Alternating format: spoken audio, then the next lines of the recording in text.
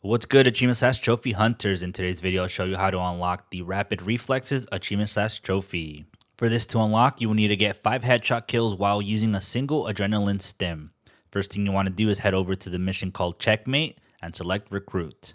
After the cutscene and once you're able to move, you'll be forced to group up with your squad to choose extra equipment. The equipment that you will need will be the adrenaline stim. Luckily for you, you will already have this equipment in your arsenal. Press up on the D-pad and make sure to select it to make it a primary equipment. Now you and your squad will head outside and all of you will need to defend the house from the enemies.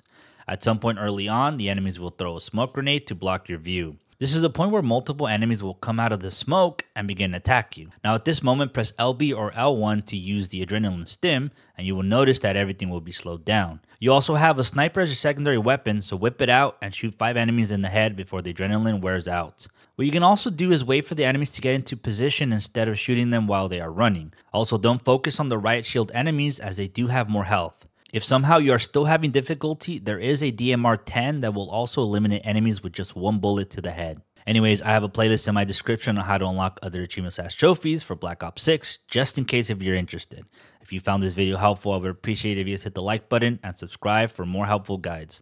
Thanks for watching, and as always, happy hunting.